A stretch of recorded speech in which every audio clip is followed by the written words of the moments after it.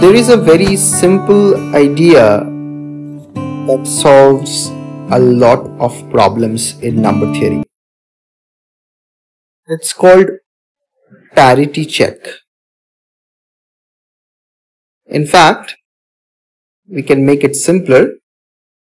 It's called odd versus even. Let's learn a little bit more about it using this problem from ISI entrance, Indian Statistical Institute's BStat BMath entrance. Here is the problem. Suppose you have an equation x square minus 2y square equals to 1.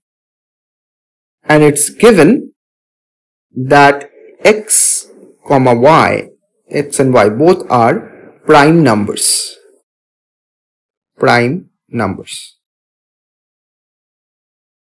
We want to find out how many such x and y's are possible. That's the goal. How many such pairs of numbers x and y are there that satisfies this equation? And in this problem, we can very beautifully use this strategy of parity check. Let's see how we can do that. Suppose we want to check whether x and y are even prime numbers or odd prime numbers. Are they even prime numbers or are they odd prime numbers?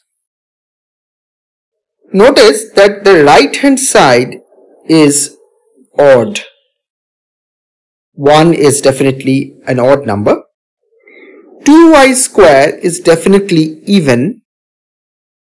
So we conclude that x must be odd, because if something minus even is equal to odd, that means this quantity right here must be odd itself. If you subtract even from even, then you get an even number. So this number right here must be odd number, which means x square is odd. So conclusion 1,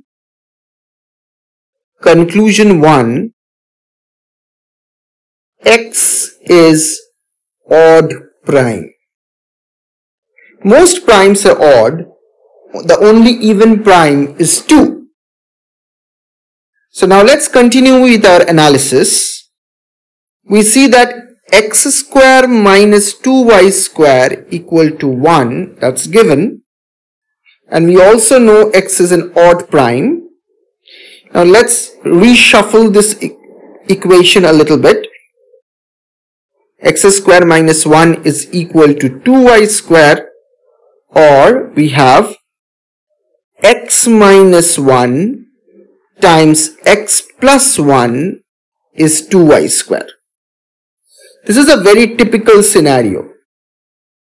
Notice that x is odd, which means x minus 1 is even, x plus 1 is even. Therefore, the product of x minus 1 and x plus 1 is divisible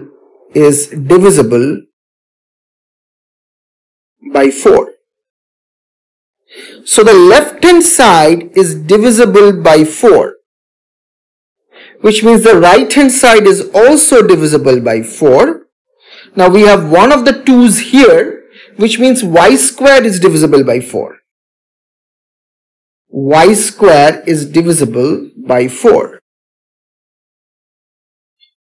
Look, the only way y square can be divisible by 4 if y is even prime, right? That is y equals to 2. The only prime number that's even is 2. So that brings us to our conclusion 2.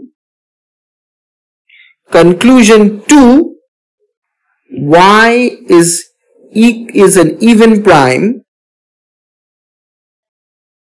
or y is equal to 2. We are almost done. Now x square minus 2y square is equals to 1. We already know y is 2. So we can just replace it. X square minus 2 times 2 square equals to 1. I will let you finish this problem. Can you find out the value of x from this equation and put it in the comment section?